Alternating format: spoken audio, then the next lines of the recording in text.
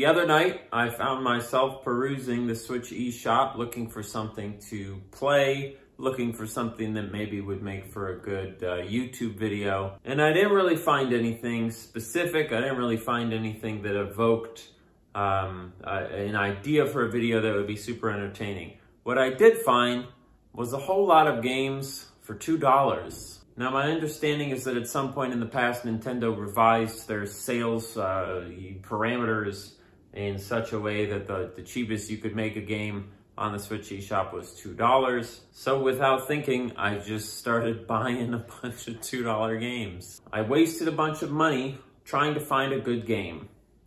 Did I succeed? Well, you're about to find out. Let's take a look at the first game I purchased.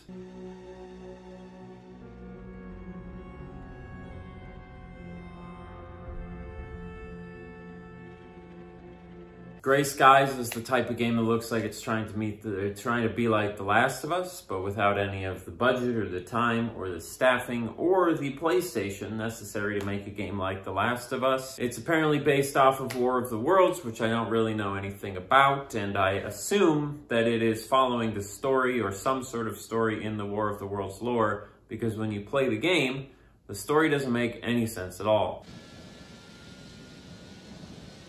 Wow. High quality cinematics you got going on here, my God. Unplugged, uh-oh. It's nothing to worry about, lady. These planes are built to stand. They're tested to the utmost limits. Nothing could possibly break. Holy dumb f. Wow, that thing really crashed. The best I can do when it comes to explaining the story is like this. You play as this girl. She's on an airline, an empty airline, Malaysian's flight 371 perhaps, and then it crashes, and then she is shopping for beans. Yo, mega offer on the Cheesy Puffs. Cheesy Puffs, of course, are in the pet food aisle, which is also the soup aisle and the peas aisle, as well as the toilet paper aisle, which is, of course, right next to the other toilet paper aisle. After you leave your money on the counter and fail to notice the corpse in the back room, of course it only makes sense for us to return to plane crash scene. Wow, that was a heck of a plane crash. The damn ass engine came off. I don't know who I am. Oh, I guess I'm sitting down. Just a little tired, that's all. Oh, just still a little tired. You suppose the captain survived? Well, certainly not anymore. What an interesting first two scenes of this game. Scene 1, shopping. Scene 2, 5 or 6 minutes of walking after a plane crash. Creates a very odd sensation. But the good news is I found a first aid kit that must have fell out the fuselage. Probably belonged to some doctor on board. So now I can fix my jetliner burns, my jet fuel burns, and my 77 broken bones from being in a plane crash. Look at that, good as new. We can run now, which is swell. That whole thing was a tutorial on how to use a first aid kit. Now we're on a farm. So if you followed so far, we went from plane crash, somebody we don't know on an empty plane, to shopping in a convenience store, to plane crash. But get ready, because we're about to go to farm. Now we're on a farm. Somebody help. I was just in a jet plane crash. Whoa, whoa. Yo, that is nasty as hell. Oh, God. Man, he got totally mangled, dude. Still no aliens. I've been playing this we're about an hour into the game and I still haven't seen a single alien. Unless you count that poor man. Interesting that they did the work to animate the wheel turning but simply didn't time it for when the hands were moving. Where's the damn aliens?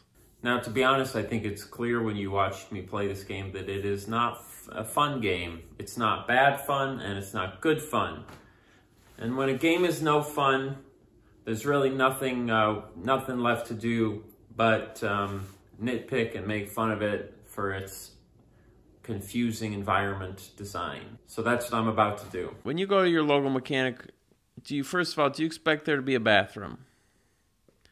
If there is a bathroom, you're going to expect that it's like a little bathroom the employees use. Like this, right? Just a little bathroom, a little bit of toilet paper. And yet, you go back in this corner, and this entire half of the mechanic shop is dedicated to urinals. They installed a gigantic 8-person catch basin for men's urine. If you're gonna run a mechanic shop, put up a picture of like a car on the wall, not a Nintendo DSi photograph of your midnight barn. Sorry, that's just me complaining. First of all, that says Trius.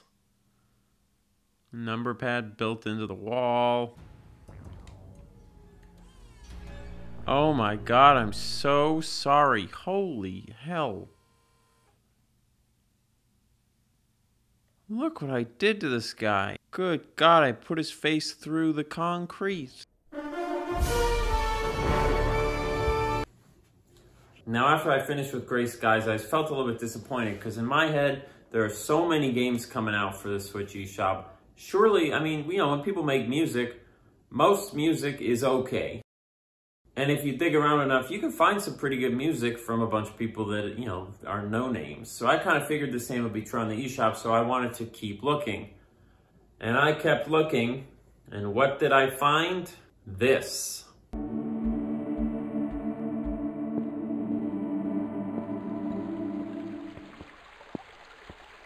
My God, I love this game. Wow, look at this.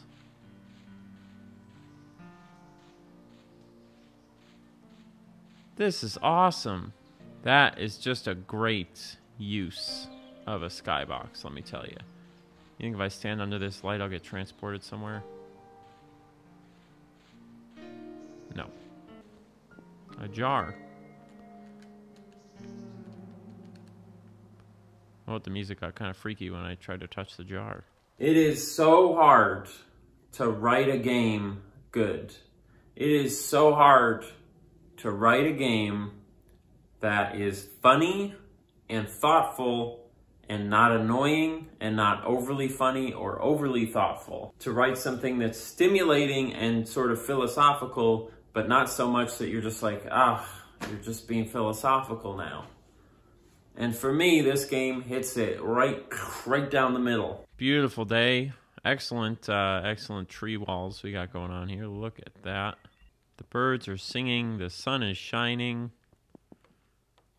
and this bridge, it's a good thing it's here. Some sort of cat lives up here. How are you, cat? I don't know how long I've been here. You have the look of somebody who's confused about that. There's a constant pain in my empty stomach. That's horrible. And that's all you've got to say. Would you like some water? Because let me tell you, I've got some. The answer is no. Okay, I suppose not. Now, since I originally played this for the footage that you're watching right now, I did continue to play this game. There's a lot of different endings, and I've gotten a lot of them. And I've loved it all the way through. You know, the gameplay here is walk, pick up an item, figure out where it goes. You're just sort of logicking things out. It's very much in that point-and-click Nancy Drew sort of a way. But the vibing, but the atmosphere is so good. The music is so good. And the writing, which is the hardest part, is so good. What if I throw my water into the well? I cannot. What if I go into the well? Oh, I can. Oh, the well is where a creepy old man lives. There's a dirty old wizard living in the well, smoking hash. How are you, dirty old wizard? Who the hell are you? Listen, I should be asking you that question. Why is there a library in the well?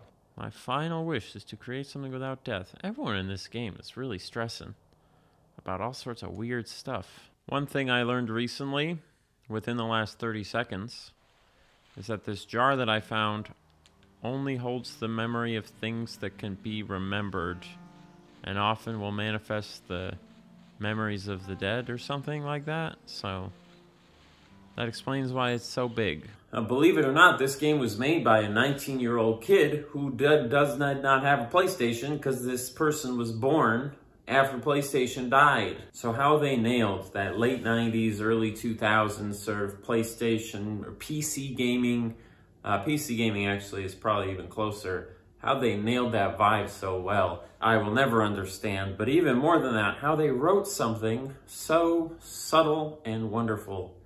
I just can't say enough good things about it. I love this game. This game is astonishingly beautiful. Look at this tree wall, dude. Look at that. This is an absolute masterclass in vibes.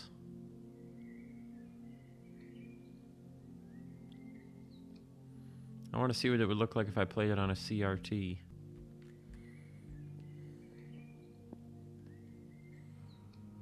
Oh, I clicked on the bed. And now I'm having a horrible nightmare. Yikes.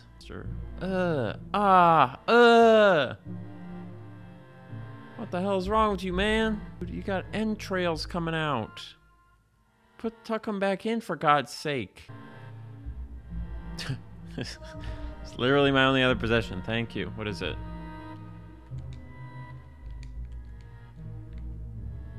What is it? Can I put my water into it?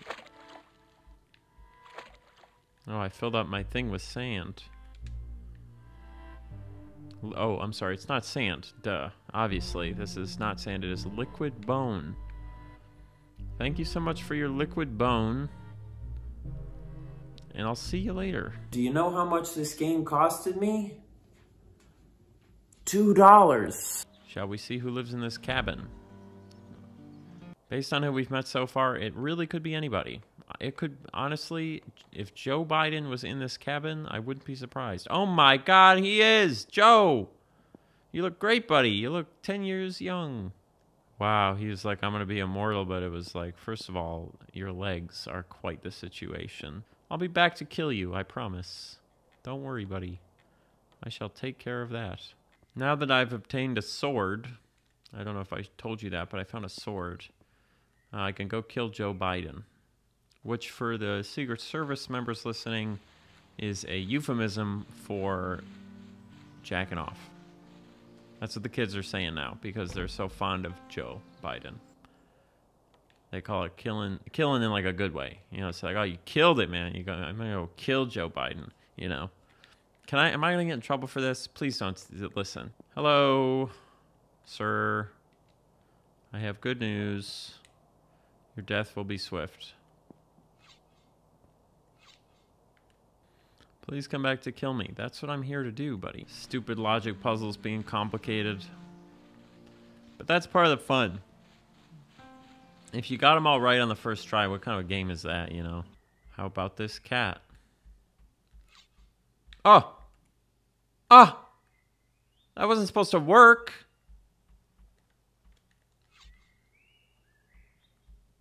Oh, God. Drink some water. Did I just fill up a vial of his blood?